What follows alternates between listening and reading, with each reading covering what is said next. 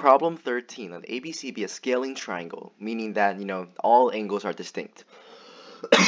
Point P lies on BC, so that AP bisects BAC. The line through B perpendicular to AP intersects the line through A parallel to BC at point D. Suppose BP is 2, PC is 3. What is AD?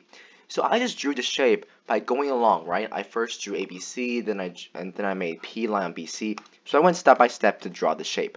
After I do this, I want to put special angles. So let's do that. This and this are bisecting. So therefore, we have the bisect theorem, right? Because that's you should always try to relate given information to information you already know. And one thing about the bisect theorem is that if this is A to B, then this side length and this side length to the ratio would also be A to B. So with this understanding, this would be 2x, this would be 2x. The problem is this entire side is 3x. Therefore, this little side must be x. Now, how did I know this?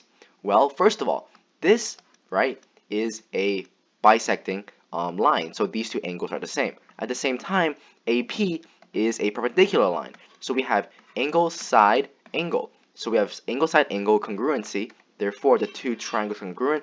Therefore, this is an isosceles triangle. Therefore, 2x here must go all the way here as well. But from the angle bisecting theorem, we know that this must be 3 in order for the 2 to 3 ratio to be present. So this is x. Now we're trying to find for AD, and there should be a very distinct similar triangle that you can see right now, which is opposite angle, right? But this is parallel to this line, so we have this angle to be equal to this angle. We have angle-angle similarity for triangle, if I call this to be point E.